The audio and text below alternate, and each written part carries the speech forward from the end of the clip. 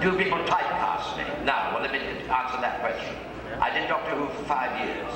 After that, I did a show called Who Done It, which was a crime quiz show, very cerebral, which you wouldn't have seen because the Americans bought it, but instead of buying ours, they made their own version of it. And it was terrible and came off, the servers of the bloody were right.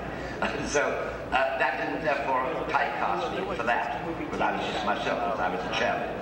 I then did Wurzel Gummidge, where I played this ancient scarecrow, and with a carrot for a nose and cornhusk eyebrows.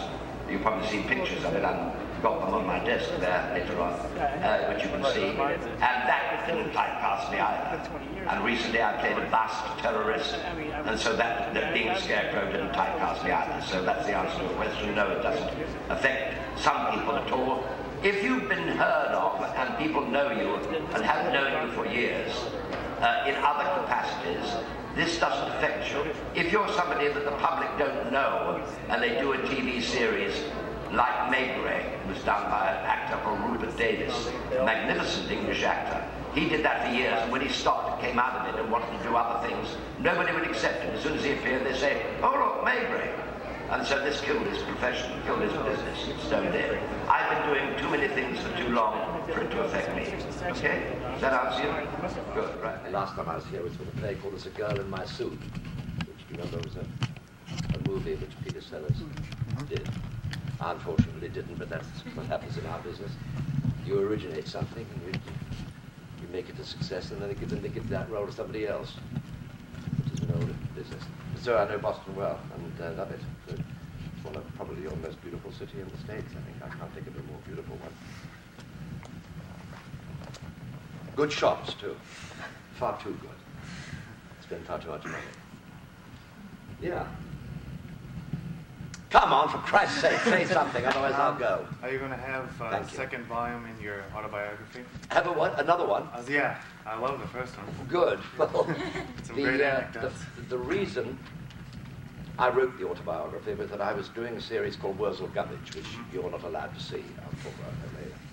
You're not allowed to see it because the powers that be are convinced that Americans can't understand English. So they say, no, we're not going to have Wurzel Gummidge because nobody will understand it. The fact that I've played it to hundreds and hundreds of Americans, all who've understood every single word and loved it and says, why don't we get it? That's the way it goes. So I was doing it for a new producer when Southern Television lost their franchise. And I was working for Southern, and then Southern lost their franchise to operate, so I had no producer. And so a new producer who had directed and produced a series called, which you've seen in America on PBS, called Peter Bowles, Irish. Oh yes, the Irish RM? RM. Yeah. That's it. Yeah, it's a classic English story. And it was very successful, and he made this series. And he wanted to make Wurzel Gummidge in Ireland. But unfortunately, his co-partner was a very irascible American gentleman who came back to the States and on interview on television said what he thought of Lord Harlech, who was the head of HTV. And Lord Harlech was shown this within about 48 hours of him making it, and Lord Harlech said, thank you, pull the plug, and pulled the plug on 2 years of series. So we were stuck without any producer. And so we got a new producer, eventually, in New Zealand, and I made the last 3 years of Wurzel Gummidge in New Zealand. But in that period, where we weren't filming, as I was expecting to, I wrote the first volume of Moon Boots and Dinner Suits, my autobiography. So the next one will be when I'm next out of work, okay. Which will probably be any time now, I think. Yeah, looking forward to it. Yeah, you've got a bit of paper there. You must have something written on it. Okay, fair enough. Start with number one. Did you follow Doctor Who at all before your time with the Doctor? And, No. How about since? No. Next. No, I must admit I didn't. I was married to a lady called Jean Marsh, right. You may remember, from Upstairs, Downstairs, and she appeared in Doctor Who. And while we were married, she said, you must watch me in Doctor Who, and so that was the first time that I watched it. And I liked it, and I've since seen the early specials of William Hartnell's, and I thought they were superb, and I loved them, especially the very, very early ones. And after that, I didn't really watch because I was busy doing it myself. And at that time, the output was pretty extensive, and so when I had time off, I wasn't working in the program, and I'd get the hell out of the country and go to my place out in the sunlight in the Balearic Islands, where I'd had a home for years. And so I didn't watch it. Pat Troughton was a great personal friend of mine, so I used to occasionally see Pat because I was fond of him, but I'm not a sci-fi buff at all. And so I don't really watch it, and I haven't watched it much since. I was watching you in A Virtual Murder a little while ago.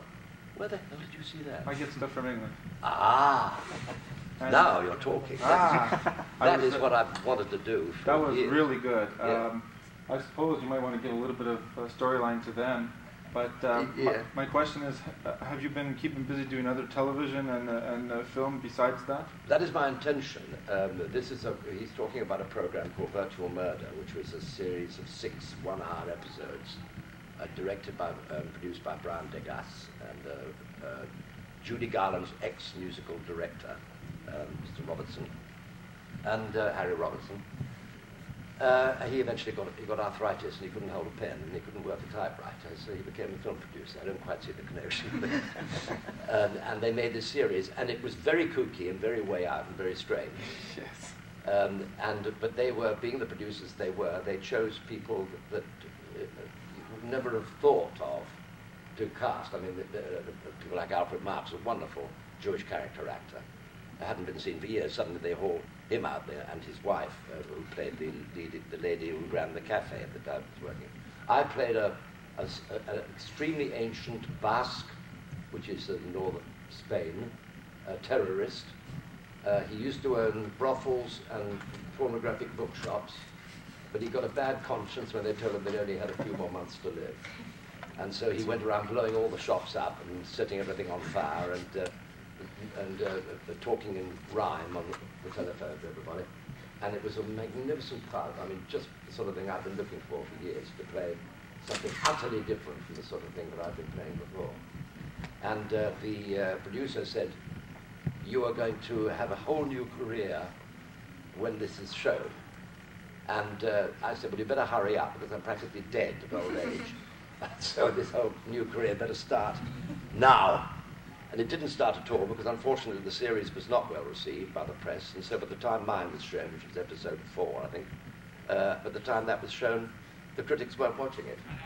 So it didn't do any good at all, other than I've made a show tape of it, and of course now it's seen by directors who say, "Good Lord, I didn't know you could do things like that," because I played a Spaniard, a Basque, and I had wonderful death scenes, and not the usual comic Who or Wurzel or whatever.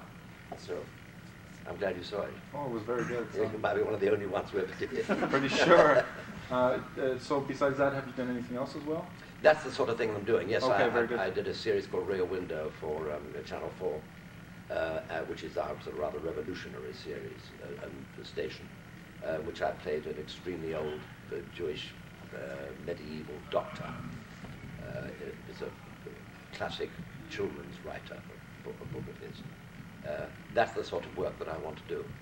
But unfortunately, for the last few months, I've been very heavily involved in a stage show with, you know who Anthony Newley is? Sure. What was you know him? He's probably better known in America than in England, although he's English, because he was for 23 years working in Vegas. My son, who's an extremely excellent actor called Sean, when he asked me what I was doing, I said, "I'm doing Leslie Bricuss's new musical called Scrooge with Anthony Newley." And he said, "Who's Anthony Newley?" He'd never heard of him. And he's a very hot young actor. So I was very surprised. But we did, as you may have heard, enormous business. It was wildly successful and is now coming to America. I've been asked to come, but I don't know whether they'll let me because of the green card problem. But I hope to. I've been asked to go to Australia where I had no problems with it, with Tony Newley. And what else? So that's kept me busy for the last 5 months. Now I'm here. I'm doing quite a lot of visits to the United States for conferences and for helping BBC Enterprises to push Doctor Who out on a real sort of heavy sale. I think endeavouring at last to get somebody who will take it out, not on a